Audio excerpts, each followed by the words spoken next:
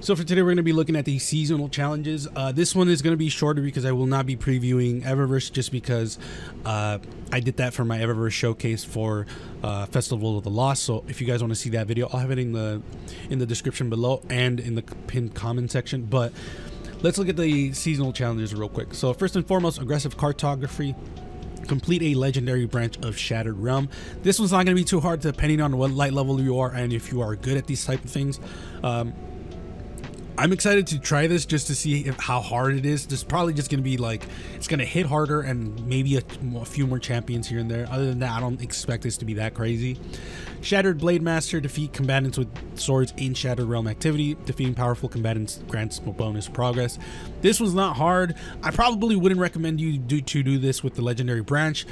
But if you want to go at it, I mean, you could use a sword for the circle champions. I forget what their name is.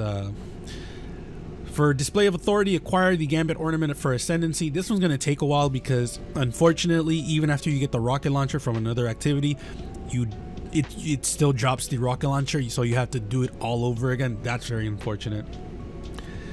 For Ruthless Leyliner, complete the astral alignment activity and destroy ether. This one's not hard. You just have to get lucky and get the actual activity to do that one. For this one, it's fusion rifle and sword calibration. Calibrate fusion rifles and swords, earn bonus progress against opposing guardians.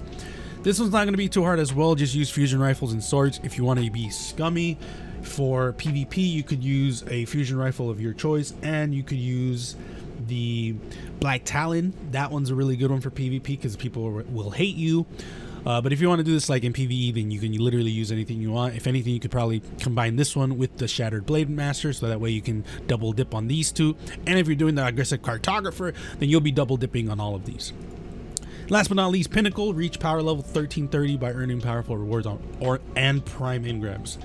This one, not gonna lie, it might be a little annoying for you guys. The only reason I have it is because I have been running a lot of Vault of Glass this season. So I ended up getting it just from Vault of Glass because I haven't been running all of my pinnacles. Like, I don't do the Nightfalls, I don't do the Europa stuff, I don't do a lot of stuff. So for me, that's weird. For me, that's what I was running to like complete that. So yeah, that's pretty much it. Let me know your thoughts and comments below. I will have the Eververse video in the pinned comment section, so if you guys want to see that video, definitely check it out. But be safe, guys, and I'll see you guys later.